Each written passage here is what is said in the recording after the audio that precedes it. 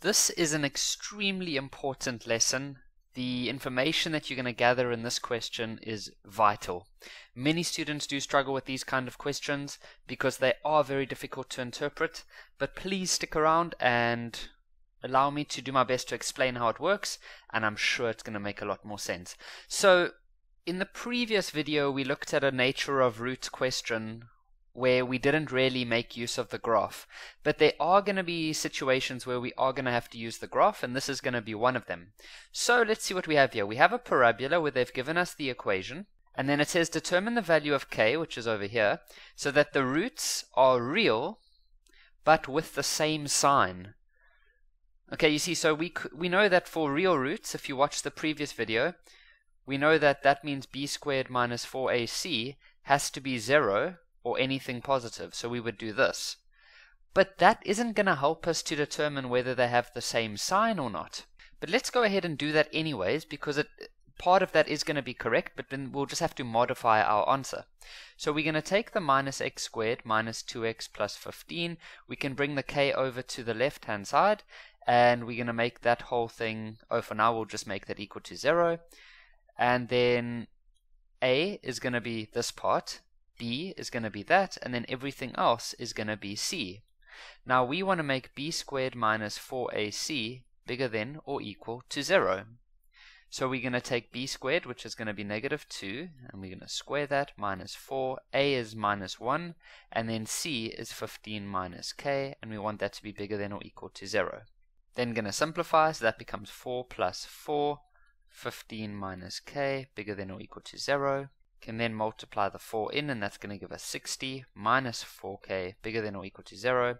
I'm going to take the 4k over to the right hand side, and that's going to give us 64. So k must be bigger than or equal to 16. Okay, so if k is smaller than or equal to 16. So if k is smaller than or equal to 16, then it means that the roots are real. Okay, now I need to explain quite a bit. What we need to look at is where k was in the very beginning. K was over here. Now what letter do we usually have over there? Well, that's usually f of x, or we also know that f of x is the y. Okay, so k is a y value. Now if I asked you to draw the line y equals to 2 on a graph, we all know that that is a horizontal line. But if I said x equals to 2, then it would be vertical. But we're not looking at that. Okay, so if I draw the line y equals to 2, how many places does it cut the graph? Well, it cuts at 1 and 2 places. Those places where it's cutting, those are called roots. Okay, so we can see there that we've just had 2 unequal. Why do I say unequal? Because the x values are different for both of them. 2 unequal roots. Okay, but they are real. Real means that we can see them. If we had to draw a line at y equals to 4, well, that would go somewhere over here, and that also cuts it twice. If we had to go somewhere down here, that would also cut it twice.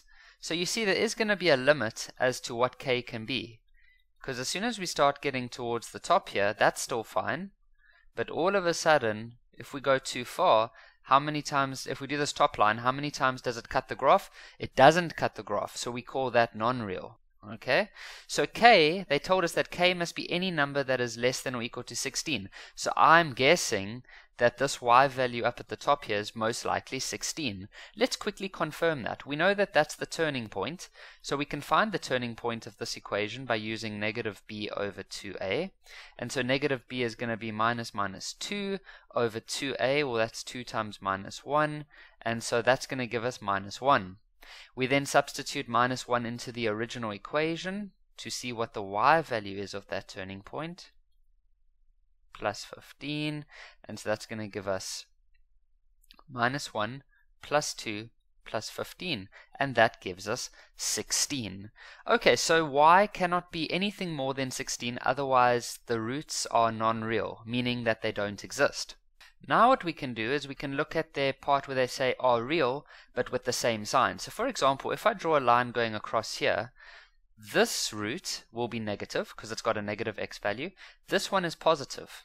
If I go over here, this one is negative and this one is, this one's negative, this one's positive. So we're looking for that small little area where both of them would have the same sign. If I keep going downwards, the roots are always different. So this one's positive, this one's negative, this one's positive, this one's negative. But if you look at this tiny little piece up at the top here, any line that goes across between the turning point and between this line that I've just drawn, it will cut the graph on the same side. So let me quickly enlarge what I'm saying there. So if we have this over here, where we've got the y-axis going down like that, then if I draw a horizontal line going over there, then it cuts the graph there, and both of those are on the left of the graph. Okay, so they both have negative x values, which means that they have the same sign. As soon as I go underneath this y-intercept, then all of a sudden I get two roots, but one of them is on the positive x-axis and one of them is on the negative x-axis, so they have different signs. So we're wanting both of them to either be on the left, or we're wanting both of them to either be on the right. So the only place that it's going to happen for us is going to be this little area up here. Let me just do that in a different color, up here. So we would like K to be anything that is between the y-intercept, which is this point over here, and the turning point. So we need to quickly find the y-intercept. How do we do that? You make x 0, and if you did that, you would get 15. So we would like K to be anything bigger than 15 and smaller than or equal to 16. We can include 16 because at 16, those two roots are going to be the same. And so that is your answer over there. So whenever you get a question where they say real, that can be solved mathematically. But when they say with the same sign, then you got to start being careful, because then you're going to have to make use of the graph. If you wanted the roots to be real but with different signs, well, then you would be interested in all of this beneath here. Because let me show you, if we look at this first line, let's say this is y equals to 7, it's got two roots. One of them is over here. Now that x value, let's say that x value is probably like 1, and this x value over here is maybe minus 2. The point is that the two signs of those roots are different. Now if we look down here, maybe at about y equals to 2, here the x value is about 1.5, and here the x value is about minus 3. The point is that they have different signs. So I hope you can really see what they mean when they say having the same sign.